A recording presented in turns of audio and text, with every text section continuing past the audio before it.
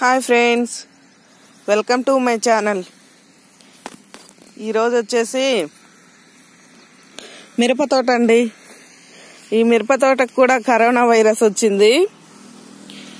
అదేంటో తెలుసుకునే ముందు నా వీడియో ఎవరైనా కొత్తగా చూస్తుంటే ప్లీజ్ ఫ్రెండ్స్ సబ్స్క్రైబ్ చేసుకోండి, అలాగే షేర్ చేయండి, బెల్ ఐకాన్ని క్లిక్ చేయండి. మీ ఫ్రెండ్స్కి ఫ్యామిలీ మెంబర్స్కి నా వీడియోని షేర్ చేయండి ఫ్రెండ్స్. ఓకే ఫ్రెండ్స్, ఇంకా వీడియోలోకి వెళ్తే మీరు విన్నది నిజమేనండి. కరోనా వైరస్ వచ్చేసి మనుషులకే కాదు, మా రైతుల కొన్ని పంట పొలాలకు కూడా సోకింది. అది ఎలానో నేను మీకు ఇప్పుడు ఈ వీడియోలో చెప్తానండి. చూడండి, మిర్చి గత కొన్ని సంవత్సరాలుగా మిర్చి రైతుకు అసలు ఆదాయం అనేదే లేదు. అంటే ఈ మిర్చిలో పెట్టుబడి అనేది చాలా ఎక్కువగా ఉంటుంది.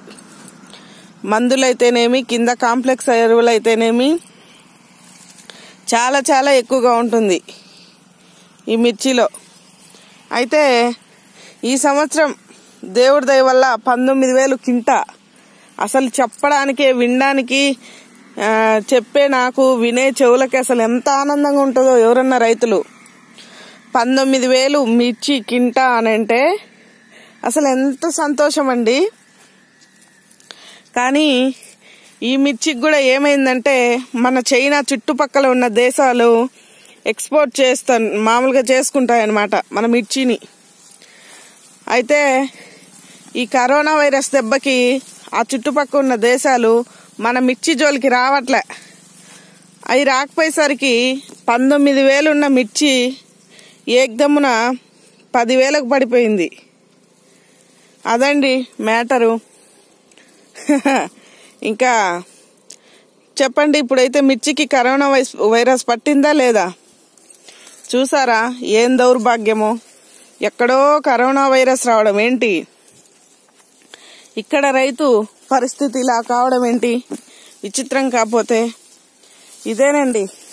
ఏ దేశంలో వైరస్ వచ్చినా, అలాగే మన దేశంలో ఎక్కడ బందులు జరిగినా, ఇంకేం జరిగినా కానీ ఫస్ట్ కుదేలయ్యేది ఎవరో చెప్పండి? రైతులు. For suppose lorry bandh జరిగిందనుకోండి, టమాటాని box 500, 600, కనీసం 200 ఉన్న బాక్సు కనీసము 50 రూపాయలకు కూడా అడగరు.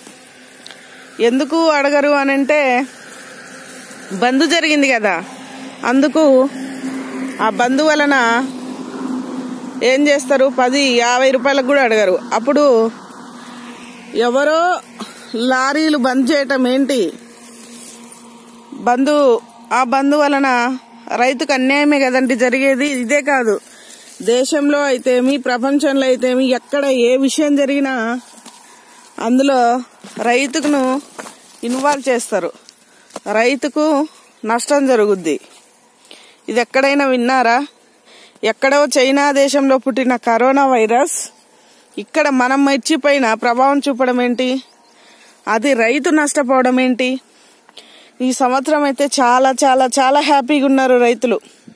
మా సైడ్ అయితే చాలా వేశారు. చూడండి ఎంత సంతోషంగా ఉన్నారో. ఎక్కడో ఒక చెట్టుకు వైరస్ వచ్చినా ఆ వైరస్ను నివారించుకుంటూ పెట్టుబడి పెడుతూ అసలు ఈ సంవత్సరం 19,000 అంటే మాటలా వస్తుంది అన్న నమ్మకంతో ఉన్న రైతులు ఇప్పుడే అండి తీరా పంట చేతికొచ్చేది, మిర్చి పంట. ఈ మిర్చి పంట చేతికొచ్చే టైంలో కరోనా వైరస్కు విలవిల అంటే ఇంకా ఈ మిర్చి పంటకు కూడా కరోనా వైరస్ పట్టిందే అనుకోవాలి. చూడండి ఎంత బాగున్నాయో. నిన్ననే పేపర్లు వేశారండి, కరోనా వైరస్కు వలన ఈ మిర్చి పంటకు డమాలైపోయింది. అలాగే ఏ దేశాలు మన మిర్చి పంటను ఎక్స్పోర్ట్ చేసుకోవట్లేదు అంటే ఆ దేశాల వాళ్ళు ఇక్కడి వాళ్ళు అక్కడికి పోనివ్వట్లేదు కదా. అందుకని ఈ పంట అనేది ఇలా అయిపోయిందండి. ఇది విషయము.